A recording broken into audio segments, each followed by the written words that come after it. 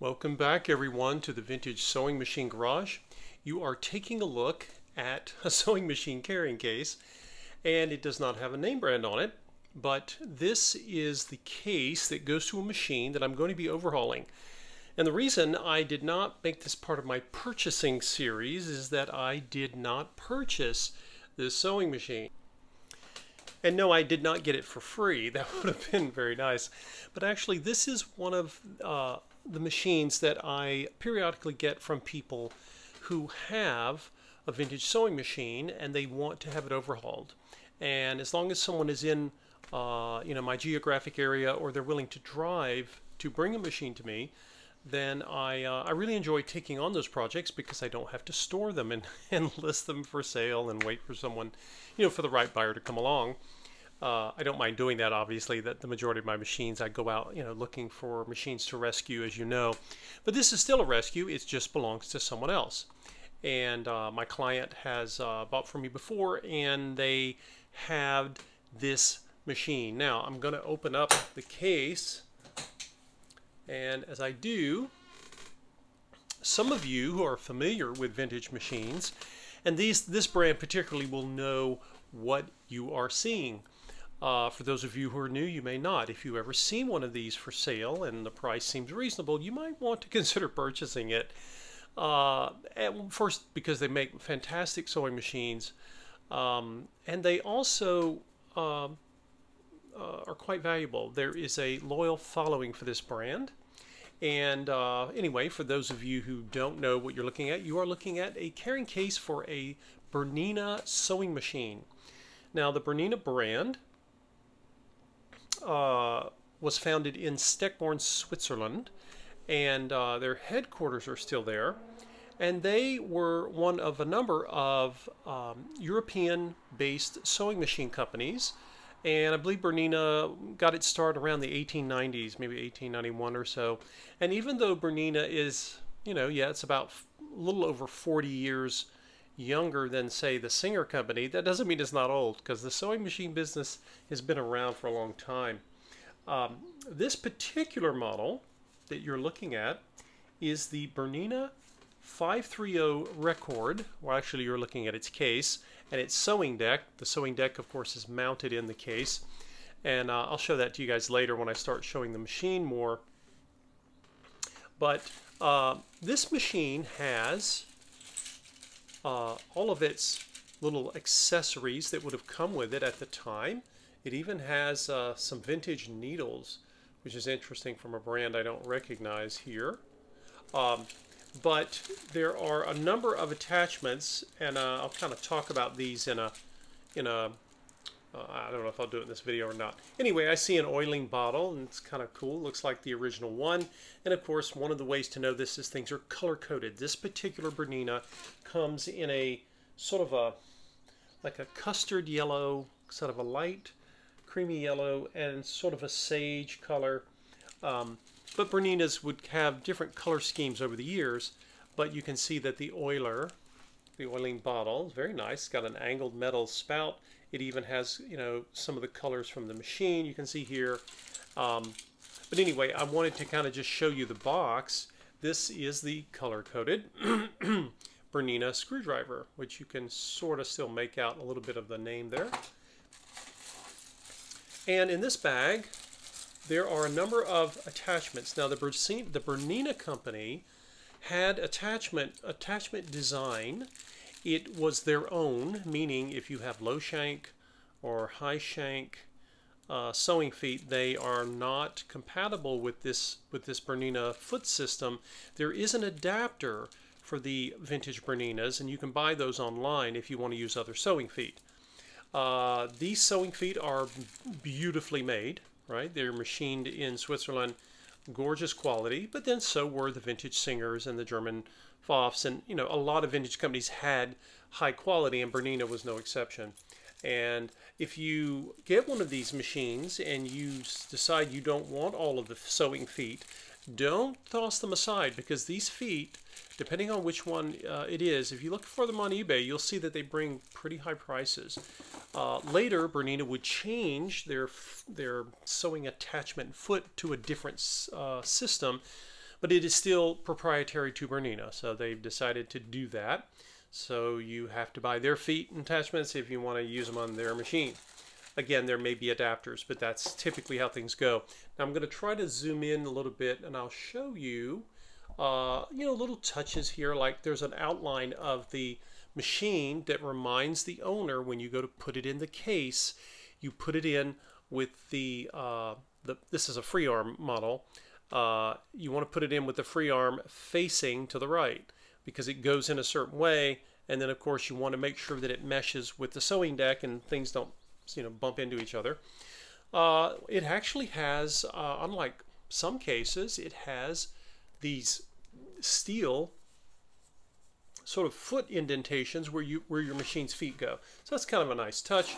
And like many sewing tables, you have sewing cases, excuse me. You have little pockets here, and that's where the original instruction book was hiding in here.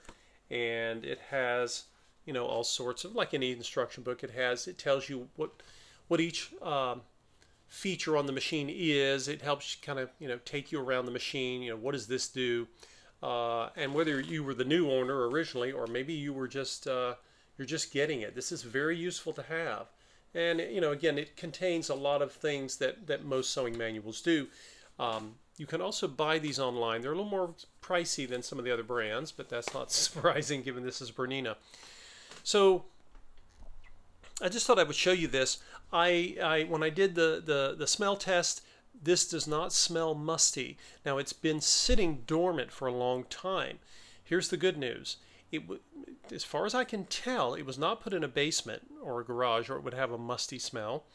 I don't know if it was stored in an attic. I can't verify that, but there's no bad smell, and I don't see any mildew or anything in the case. That's a really nice thing, right? Because you want to keep it as original as possible, and I'm going to lift the machine up here in just a moment and show that to you, and I'll explain why it really is nice to have everything as original as possible. One thing I wanted to show you before I bring the machine up to discuss is this. Now, I don't know if this was included originally or if you had to pay extra for it, but this is the Bernina Caddy, and on a number of the sewing machine models that Bernina produced, they would, again, either they included it or offered it. I can't verify that offhand. And of course, it has a lot of places. This is where you would store bobbins, or I don't know, I think this would be where you stored thread. The manual will tell us this. And of course, it has these nice swing out drawers that you would store items in. You can see there's a little lint. Where are you, little lint brush hiding in there? Very often you'll find, by the way, sewing feet like I was showing you in that bag. A lot of times they're in here.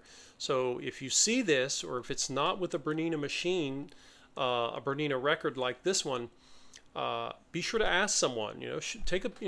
Find a picture of it and show it to people, because a lot of people who are selling machines, maybe they inherited them, maybe they found it somewhere and they don't want it. They may not even know that this well, it says Bernina on it. That's kind of a giveaway. But people, if they're not sewing people, they might not know. Be sure to ask for this. Ask them if it has sewing feet or any kind of attachments or sewing accessories. Okay, well, now you are looking at the actual machine that came in the carrying case. And this particular model is the 530 record, or record. I'm not sure how it was pronounced.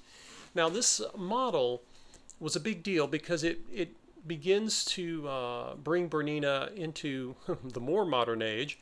A lot of Bernina's earlier machines, Bernina made industrial machines, by the way, and then they had home sewing machines that were straight stitch models, wonderful models.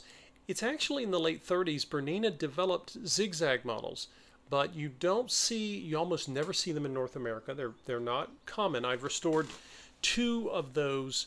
They're called 117L, 117K. Those are the two I've restored, but I've just hardly ever come across them. But I've actually restored and found those new homes. But Bernina, when they introduced this machine, and I believe it's somewhere in the late 50s, early 60s, you guys correct me if you're a Bernina fan and you know exactly, but this model is important because it is part of a line, a series of machines that gives you free arm capability, and you saw the sewing deck in the sewing case I showed earlier, and this is really the Record was the premium model. There were other Bernina models. You could, if you went into a Bernina dealer, you would see different good, better, best models, right? The quality was the same, as I've always talked about in the vintage era with a lot of consumer items and not just sewing machines. When you paid more, you were paying more for features, not for better quality, which is one of the things that I love about vintage anything, to be honest. Now, you might say, well, what was the big deal? Why was this a fancy feature? Bernina offered flatbed versions of their machines. Those were cheaper. They also offered models that had the free arm feature, but they didn't have all the bells and whistles. Now, one of the things you could get on a Bernina machine, and I think it may have been an option for you to select, you could get a foot pedal, which would plug into the machine, or you could get a knee lever, and this particular model has it. Now, you might think, well, okay, if this is, I'm just folding it down here, get it out of the way. By the way, it actually folds out again, and then if I move the machine closer to the edge of the table, this, of course, this will swing down so that you know, it's set up for a person who's well, I don't know whether it matters if you're right-handed or left-handed, but you're going to use your right knee if you end up using this feature, if you were to sew on this machine. So you might wonder, well, where's the speed control? The speed control is actually in the machine, and of course it's connected to the motor. And the device itself is not unlike a foot pedal. It's just it's not set up to put your foot on. It's a very similar device. And one of the things I wanted to show you guys is, I'm going to see if I can raise the height here. Oh no, that is the height. I'll pull the machine towards us so you can see. When you look up top here, you're going to notice that there's a lot of options. Now, there were different models that had different numbers of stitches. You could do, of course, you could get the model that had both straight and zigzag, and maybe you had, I don't know, blind stitch. But this has what they call the decorative stitches or the embroidery stitches. Again, a fancier model, more features, more money, right? And that you know, if you wanted a Bernina and you wanted all the fancy features, you paid more. Let's see, what else would it have had? What else do you see here? You see, of course, this controls stitch length. This knob, the outer knob here, controls stitch width. And if you look, I don't know if it's going to show here, but you can see, you'll see the needle bar when I turn this. Watch the needle bar, it moves left side to side, right? And you'll also notice these two little metal, I call them divots, but they're basically little metal protrusions, and those are there because this machine is also designed to sew buttonholes built in without having to use a separate attachment. And you know, we'll talk a little bit later about the pros and cons of that, because buttonhole makers can complicate a machine, make it more complex, more prone to have issues. I don't know that this one has one, but I'll show you because I've just recently gotten this from the owner. And one of the most special things about this machine that I have failed to mention up until this point is that this is not a machine someone found at a garage sale or one online, which is awesome if that's how you got yours. This machine belonged to the owner's mom, and you know, there was a question as to whether it was still in the family, and she found out it was, and she was able to get this machine, and just so happy to hear that it was still in the family. And you know, just imagine, you know, how much more special that is. I would give anything if I could have my mom's sewing machine that I remember her having, or any of my grandparents' machines. Wow, how cool would that be? So if you have a machine in your family, you're quite lucky. Even if you don't like to sew, you know, I'm jealous. But anyway, this is a wonderful family heirloom. So it has even more special. I think all vintage machines are special. You guys know how I go on and on about them. But this one, even more so for the owner, because it was the one, at least one of the machines that her mom had. Now, I have mentioned to you guys before that, and I'm going to make a video about what sewing machine should you pick if you are going to start learning to restore sewing machines. And I'll make a separate video on that at another time. But just suffice it to say that when you're dealing with a machine that has lots of stitch capability, lots of complexity, and it's a European brand, not all European brands are like this, but many of them are, it would not be the first one that I would choose if you had a choice to learn to overhaul machines on. The more complex machines can be more frustrating at times, and they are not as friendly trying to get access to them to overhaul them. And I'll give you some examples of that. And I just actually put the camera down here. What I did was I just tugged on this and pulled it out. It's a nice little device, but I pulled out the knee lever so we could get it out of our way. And I want to just show you, I'll show you this. This, of course, is the bobbin area. Now, it's kind of interesting. Bernina, like a lot of companies, just like Singer, had different shuttle designs. Some of their, I'm going to lower this for you guys, some of their machines had rotary hooks, and some of them had oscillating hooks. This particular model has an oscillating hook, right? And you'll notice that if I turn the wheel, it's going to come here and it's going to go back and forth. Oscillating means it goes back and forth, back and forth. And Bernina called their oscillating hook, I don't know, it's called a CB hook, but that may just simply refer to the fact that it's oscillating. CB stands for central bobbin. The key here, though, is Bernina claimed to have a special engineering design that made their oscillating hook better than others. Now, all companies said this about their machines, and Bernina swore that it would prevent thread jams and it was going to be awesome, and I think it is awesome. Is it more awesome? I don't know. That's really hard to say. And you'll notice, for example, some machines, when you want to access the free arm, they have little countersunk bolts or screws that you take out. Well, not Bernina. You have places to oil, but there is a way to get this off, but it's got this clever hidden little lever here. Again, it's one of those things that it's not straightforward, and you need to either watch someone do it or be careful how you do it, because you don't want to harm the machine. It's not because the machine's fragile, but if you don't know, again, you know, it's like any other puzzle. So this is one of the things I often tell people: don't do something until you have some idea of how it's supposed to work, because you can cause a lot of issues and problems for yourself. Now, one of the things I noticed, just like I say, I'm just now taking a look at this machine. It was brought over a week or two ago, finally getting to look at it. And you'll notice that it's remarkably clean. And it does, and I've noticed that machines that were kept in carrying cases typically, not always, are cleaner with less dust and grit than those that were in sewing tables, even though, you know, in sewing tables they fold.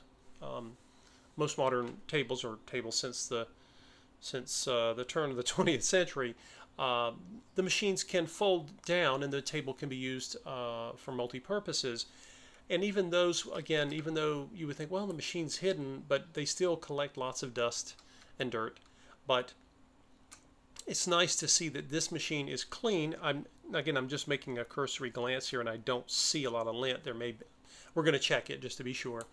Now, this is something I've kind of talked to you guys before, and I want to talk about it again. It's very important, and this machine is a good example of how you want to be careful with any vintage sewing machine that has been sitting, right? You've just gotten it. Let's say you got this. Maybe you won it at an auction, or you found it somewhere and you purchased it, and now you've got it home. It's like, oh, now I got to check it out and see how it does, right? The seller doesn't know or didn't say anything.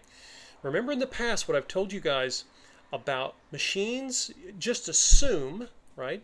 Unless someone sells it to you and said, yeah, I sewed on it last week, it was doing great, and they showed you and everything looks really happy. Don't make that assumption.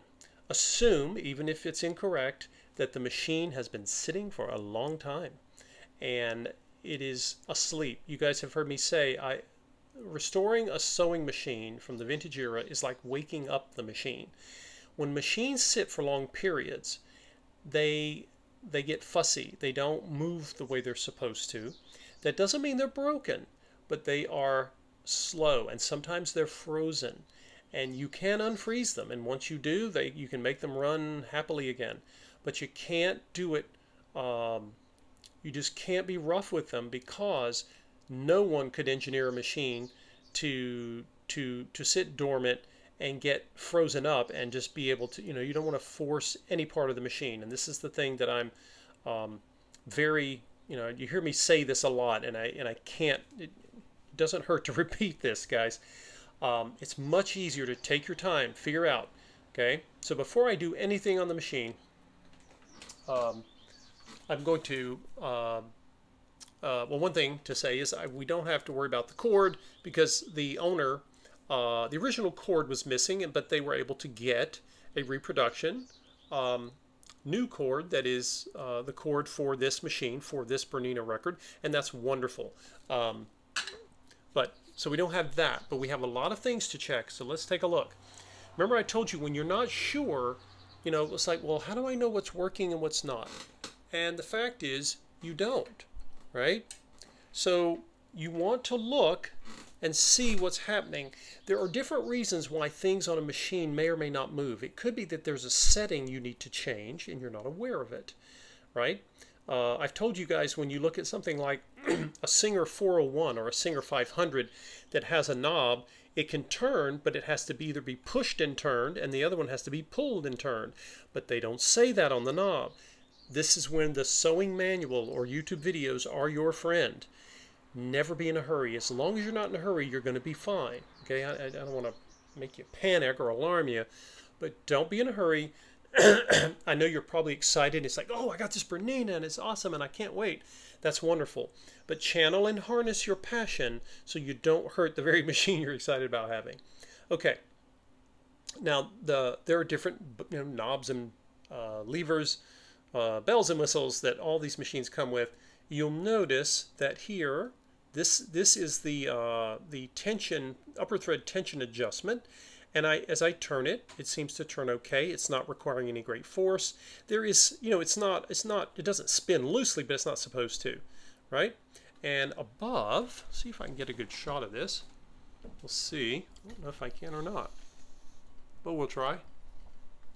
The Bernina and some of the Neckies, like the Necki BU Mira, has actually a little, it's not a window, but like a little opening where you can see a number, right?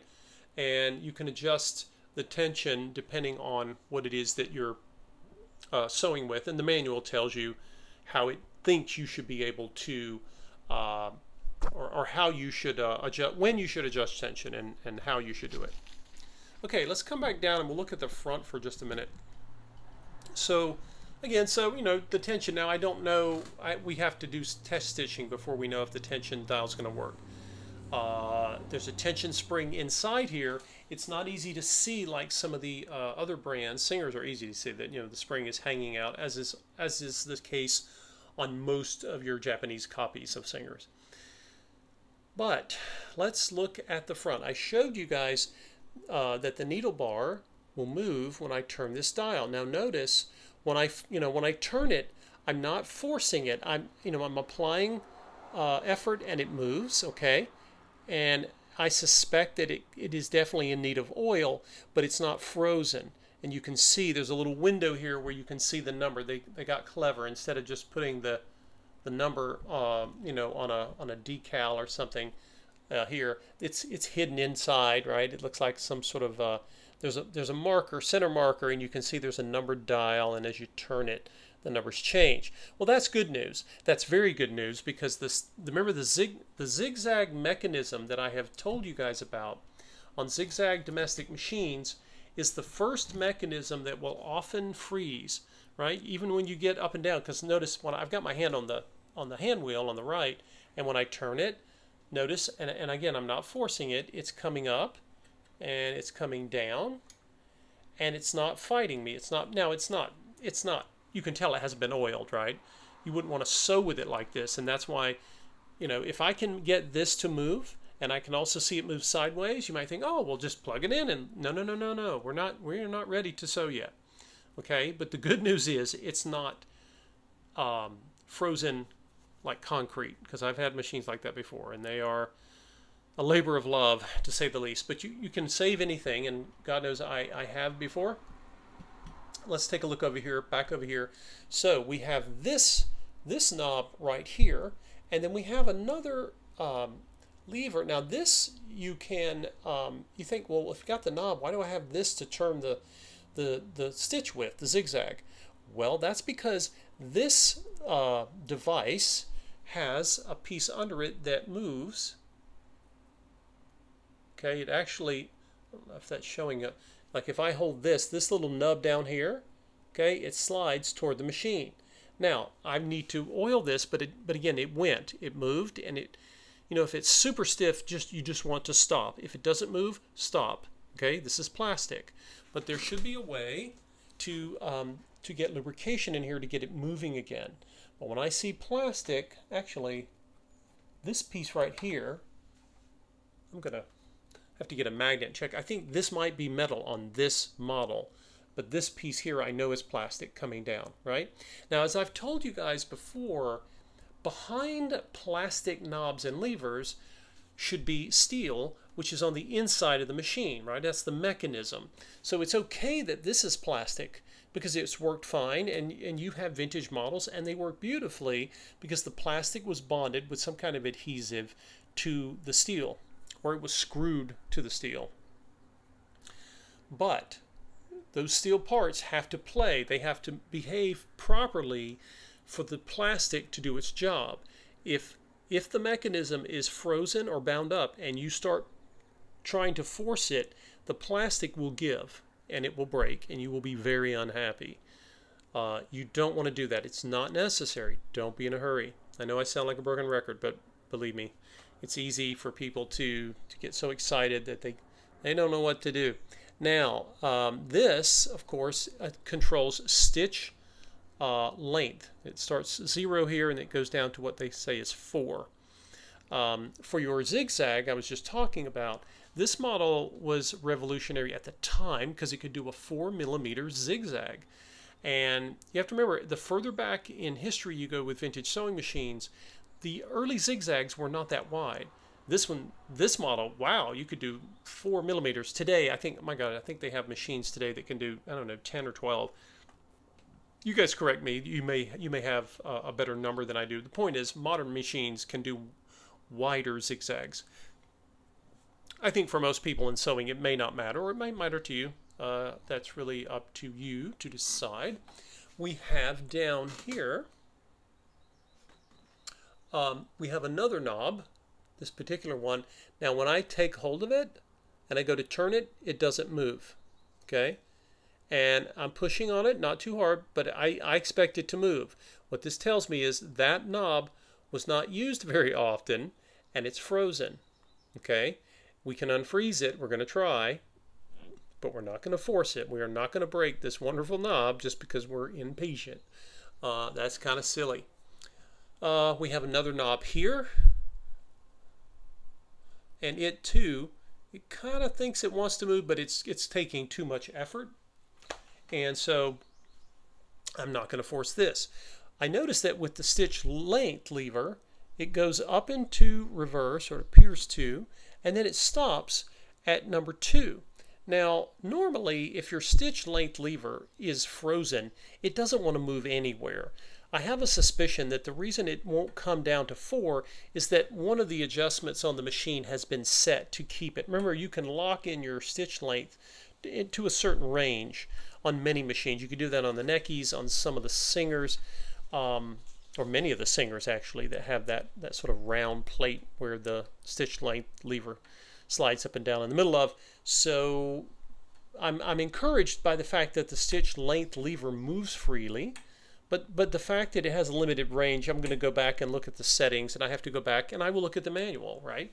I'm going to go back and see, because I see Berninas a lot less often than Singers. I have restored a number of these Bernina records, but nothing like, you know, your Singer, Slantomatics, your 201s, and so forth. So before I do that, and of course, the other thing is that a lot of the brands, particularly European brands, were constantly making changes. So, you know, a button might do one thing, and then next model series they make it do something else. So go back and check your manual if you're not sure. But I can say from experience that I think, we will see, but I think that this is a setting and I need to move something else in order to get it to change. So that has hope behind it. Let's see, before we go up top, I'm going to pick it up and turn it sideways. It is a very heavy machine. The motor is a beast of a motor, very heavy. Now I'm going to pull back because I want you guys to see the whole side here. Now this, of course, is where you would put your bobbin to do bobbin winding. I'll demonstrate that once we get the machine overhauled and finished and it's ready to be tested. We can always demonstrate that if you guys think that would be helpful for you. And you'll notice that there's up top we have 2 spool pins, and then we have one here. I believe this is where the bobbin will go, but again, I'm doing that from memory, and you always want to double check. Memory alone is not enough. Now this, of course, is your hand wheel, and this hand wheel clutch knob is made of plastic. It has a metal screw. The drive shaft is metal, but this is plastic. Now I'm going to just hold the hand wheel like I would if I were going to get set up for bobbin winding. And I'm going to turn this and see if it turns. No, this does not. Well, there it does. It did turn. I was about to give up and stop because I would, you know, first of all, I would take a look at my little set screw to make sure it wasn't overly tight. But this did turn, so that's good, right? You always want to be gentle with these knobs, especially when they're plastic. So this one looks like it's not frozen. It's been sitting a while, but again, once you do this enough, you get a feel for that. Here we have another knob, right? This one moves. See, this one wants to move. And if you look closely, guys, we may have solved that mystery right here on the video. Notice that when you turn this, now our stitch length is coming down. So this knob is a way of controlling the range of your stitch length. And I'll go back and check. You can see when I turn it to the right, this is hopping up. And I'll go back and look at the manual. Again, this would have been a gee whiz feature that says, hey, don't worry about your stitch length not being consistent. Typically, there's enough built-in tension where many people never lock in their stitch length on vintage machines.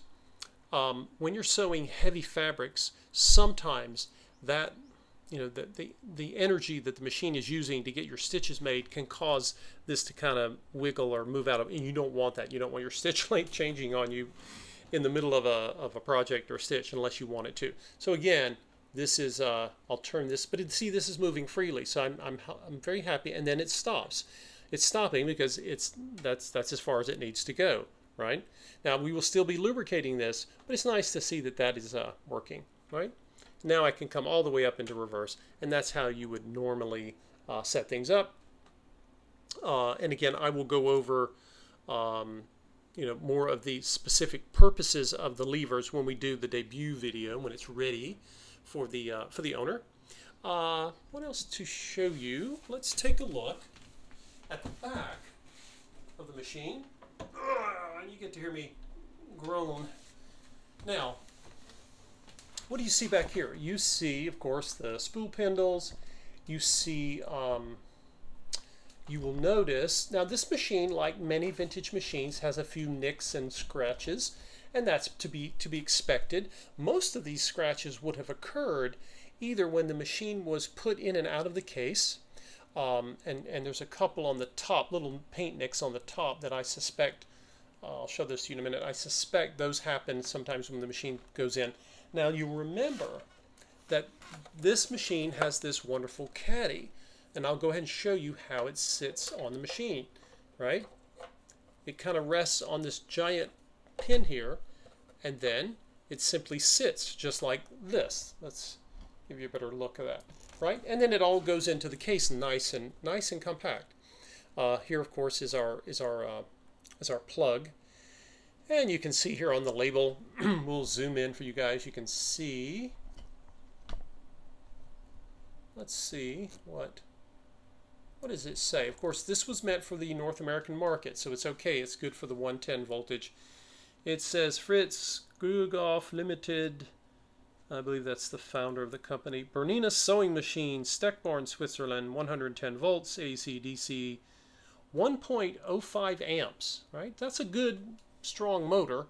Not the highest amperage, but that's okay. I've told you guys amperage does make a difference, but it's not everything. Now, one of the things to note here, I'm going to take the caddy back off because, and don't let it hit your take-up arm there. Swivel it out, and then you take it off of that big pin right here.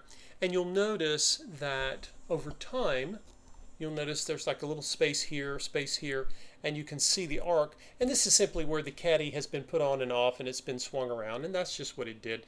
It's okay, we're going to clean it up, but it's not unusual for that to happen on any sewing machine, so it's not something to really worry about or be concerned about. I love the fact that this is a nice heavy-duty steel take-up arm for the presser bar, right? And that's a really nice thing to see because companies would later move that to plastic. Okay, I'm going to turn things around here and we will show you the top of the machine.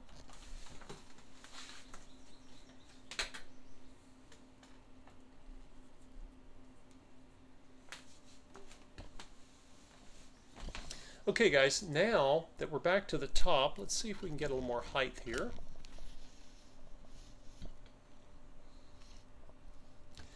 Now I have restored 530s, 730s. I haven't worked on the 830s or the 930s. I've also worked on some that were not records. They were, you know, the mid-price machines, still wonderful. Some of these machines, and I believe it's probably the 730, they have, the lid looks just like this. They tilt back, and then sometimes part of it tilts back and the other part on the side tilts up where the bobbin winder is. And this is an example of when companies are always messing with their designs and they come out with the new successor model and they change something. Sometimes it's to improve it, sometimes it's just to tell people they changed something.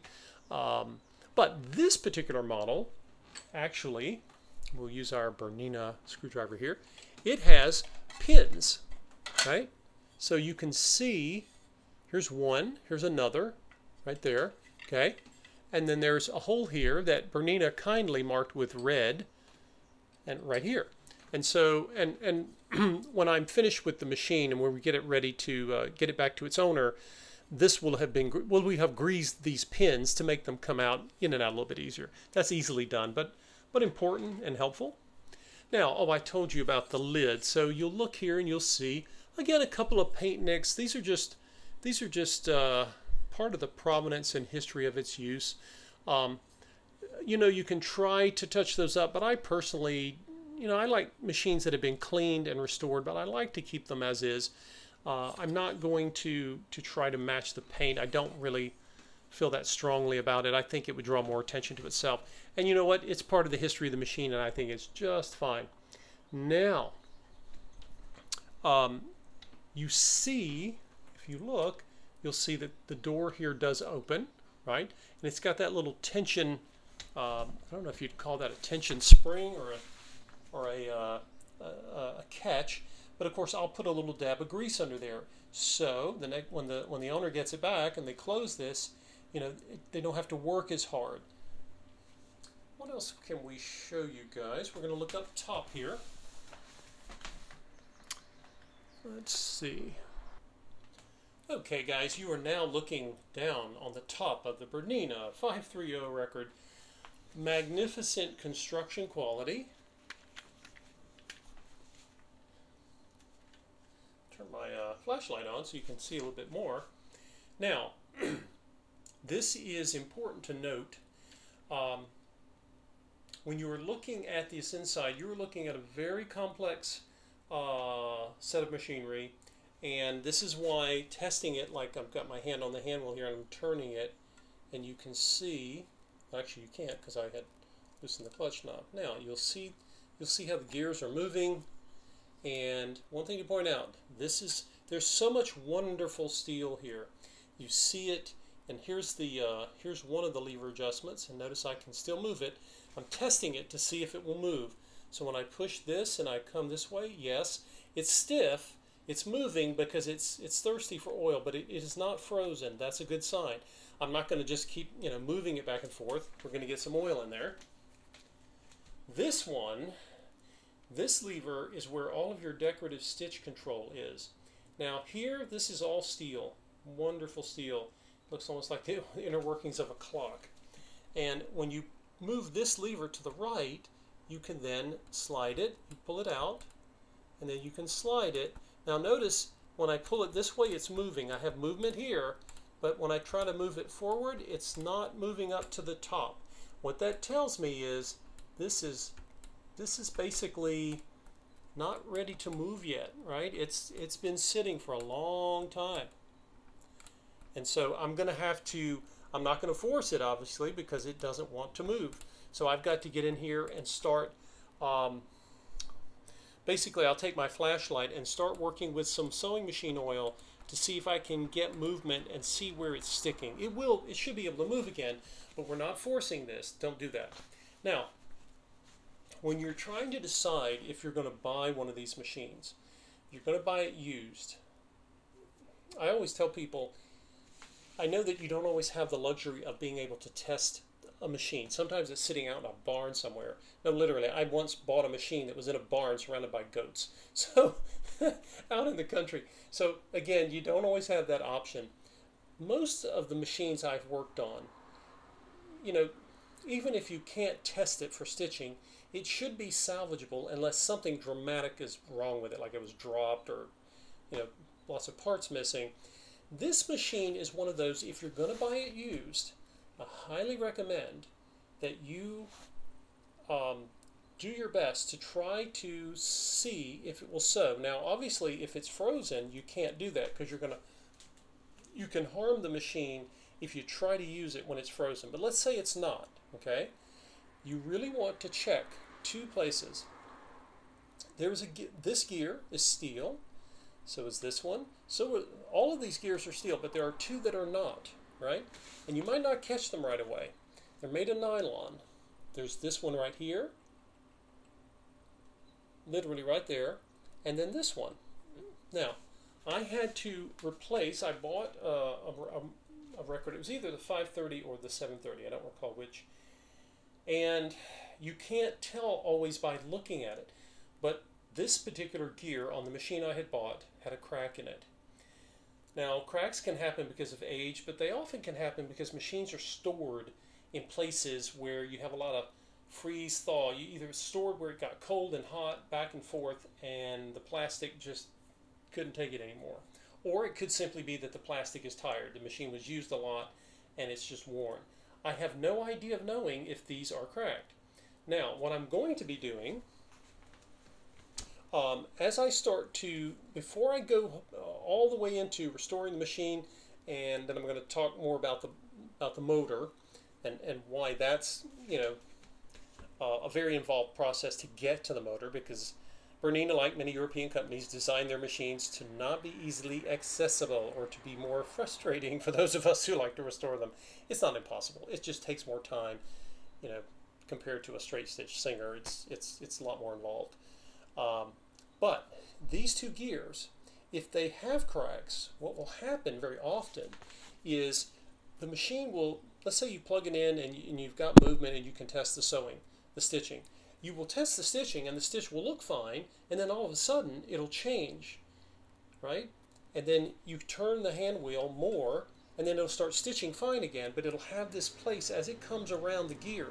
When it hits the place that's damaged, it doesn't engage, and it's a telltale sign that you have a gear issue. So what's the good news? The good news is if you have that problem, they make reproduction gears for both this and this area. Now, this gear is said to be not quite as involved as this one. Well, I can tell you, having replaced this gear, it is very, very time consuming. And what you actually need to do to replace the gear, once you get everything apart that you need to so you can get to the gear and replace it with a new one, that procedure is actually not that bad. I think it took me an hour, but getting everything apart so you can get to the old gear, the situation I had where the gear was cracked, it took me weeks, because moving parts that had been sitting since they were put in there, and they were not really intended to come out all the time or have movement. They had no lubrication, or they were lubricated with some kind of substance that many of the Europeans used so their machines would not rust in the salt air of coming across the Atlantic. Whatever the case may be, getting the rest of the pieces in the machine moved out of the way, so that I could get to this, it took a long time. And the reason it took so long, because I knew what I was having to do, but you can't go fast, because if you do, you're going to break something. And these pieces had to be coaxed with lots of penetrant oils and lots of heat and lots of time. And I would move a little bit and then let it sit and come back. It was a very involved project. The other thing you could do, of course, you could take it to, say, a sewing dealer, maybe a Bernina dealer, and if they were willing to work on a machine this old, they're not always willing to do that, but if they were, you could always pay them to do it, but you're going to pay handsomely. So before you buy any of these Berninas, the 530, 730, 830, 930s, before you do that, you want to do the best you can to test it for this, because if you don't, you or someone needs to replace these gears in order for the machine to function properly. You may be fortunate and get one and the gears are fine and it sews beautifully. And this thing is really old, and it may have no problems at all. What you're seeing here, you see some, that's just discoloration from the other gears, the metal gears that come into play with it. So again, this is just something to be aware of if you're going to buy one of these, because Berninas sell for a real pretty penny. And if you're buying one unrestored, you need to if you're going to buy it without knowing and not being able to test it sewing, then I would not pay a lot of money for it, because you're taking a chance. You don't know if it's in good enough shape for you to just take it home and put it through a normal restoration process, which that in itself is time consuming. But you really want to be careful that I'm not pushing the lid in all the way, because it's got to come out for my work on the machine. But you want to just keep that in mind, guys. This is, I've done a video series on what I call hybrid sewing machines. These are machines that are almost all metal, but they have a few plastic pieces. This, interestingly, is one of them. Now, the ones I showed you in my hybrid video, those were made in Japan much later. Those were like early 80s machines, late 70s, early 80s. But those were made in Japan. Remember, the Japanese kept all metal machines until the 1970s. But here we are. This is a late 50s, probably early 60s model, and they were already having to take some of the metal out, because they were really trying to keep their costs down so they could compete with all of the machines that were being made in Japan, because the Japanese were a very low-cost market at that time. So there you have it, the Bernina record 530. You're looking at some of the things that I'm checking and testing. And again, we'll talk more about, when I talk about the machine, we'll go into the details of what these different buttons are. And then I'll show you the method I'm going to use to try to get access to these. I'm going to have to take the bottom out, and we will definitely cover what these do. And when I make the debut of the machine, I'll show you what these different features on the machine are meant to do. And sometimes people don't use them often, they stick, or it could be this thing has sat. It could have sat in a hot attic space, although I suspect it might not have, only because if it had, it's very unlikely the zigzag would even be working at this point. So it may have been in a closet. But there you go. This is a machine that has a very loyal following. The Bernina brand has a very devout following. People are willing to pay really good prices for them, but a lot of their parts are proprietary.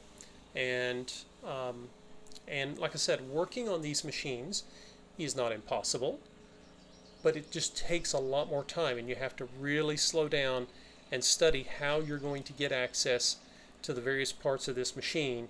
It's not always straightforward, and that's why I don't suggest making a Bernina record your first choice when you're going to go and learn how to restore or practice restoring a sewing machine. Doesn't mean you cannot do it, but it wouldn't be my first choice. My first sewing machines that I restored were straight stitch Singer, right? And I'm glad that because I might have gotten discouraged if I had taken on a European machine, whether it's a German Pfaff or a Swiss Bernina or even some of the Neckies from Italy. One other thing to mention to you guys before we go is that checking out the motor on any sewing machine is important, and especially when you're checking the motor brushes, because you have to know that the motor brushes are in good shape. You never want the brushes to wear out completely. It will short out and ruin the motor. Motors for Berninas are not cheap, and you cannot buy, I'm not aware that you can buy a generic motor. Whatever you can buy for the Bernina is going to cost you. And as I mentioned to you guys, getting access to things on this machine is not as simple as it is for other brands. So, if you look, you will see access screws underneath this machine, right? And so I'm going to need to remove the base from the body in order to get to the cover on the motor, because if you look, guys, there are no screws to take the cover of the motor off. I don't know if this is to keep owners from messing with the machine or if they just wanted to get you to come in to pay for the service. But getting this cover off means going underneath the machine, which we have to do anyway. And then we can go in and check the motor, clean the commutator, and check those brushes. It's so important to do that, and give an overall inspection of the motor before we finish, taking care of the machine generally. So there you go. I just wanted to show this to you again. Berninas have some really interesting features. When I get to working on the machine, I may make a video to show you guys from the side. The side panel comes off because I want to check out the pulleys, because the Bernina has two belts, right? It has the motor, the belt connects to the motor, connects to a pulley, and then another belt connects from the pulley to the hand wheel. And that is part of the secret sauce of why Berninas are powerful sewing machines, and it's why Sears asked the Japanese to copy it. But that's a video for another day. Thanks for watching, everyone. Please feel free to subscribe to the channel and say hello in the comments section below. Take care.